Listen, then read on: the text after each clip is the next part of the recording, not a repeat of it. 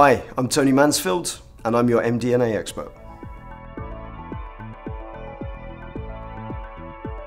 Well, the APAC region is without doubt the most interesting region in the power industry right now, with a view that APAC is going to expand probably in the region of 80% in the next 25 years, and expanding the fastest of any region right now in the world.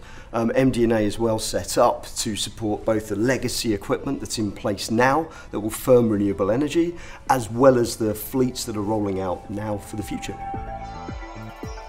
Right now specifically, MD&A is supporting the 7F fleet in Asia, in mainly the developed world, primarily Japan and Korea. We are at the moment supporting the legacy power stations to enable them to maintain operation in challenging environments as the renewable energy is rolled out. There's a requirement for flexible power generation, and MD&A is well positioned and currently one of the leading third parties supporting Japan. Specifically with the V94 fleet, for example, on the V94.3, MD&A right now is supporting those customers that are transitioning out of long-term service agreements and who want to be self-maintaining. We're helping them position themselves to enable them to be flexible for the future. Really, Asia doesn't know how it's going to be operating in the future. And power companies have realized they need to keep flexibility in their portfolios to be competitive in the future. We're well positioned to support that. Communication's absolutely critical in what we do. Customers actually have said to us that one of the biggest differentiators of MD&A is our ability to communicate and react fast with their requests.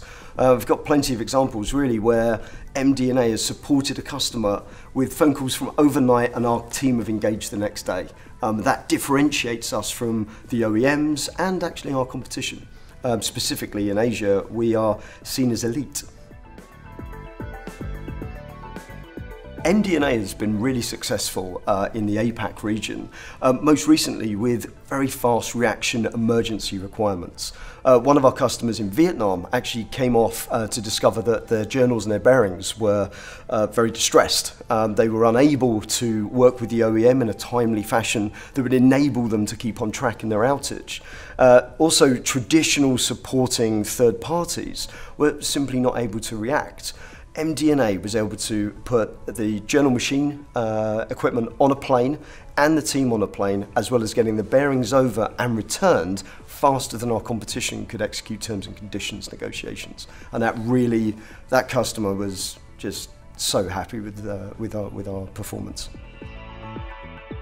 Well, one of the biggest challenges that APAC's suffering right now, and actually the whole world is how you apply renewable energy to your existing grid, but still firm it up for that day when you have grey weather, you have a monsoon come through and all your wind turbines are shut down. You still need something there to back up, to firm your renewable capacity.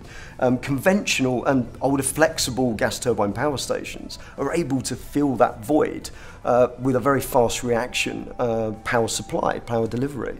Those older legacy gas turbines is something our industrial gas turbine team is well set up to support, and we're able to cost effectively keep those engines on the grid ready to react in an environment where renewable energy has really taken hold.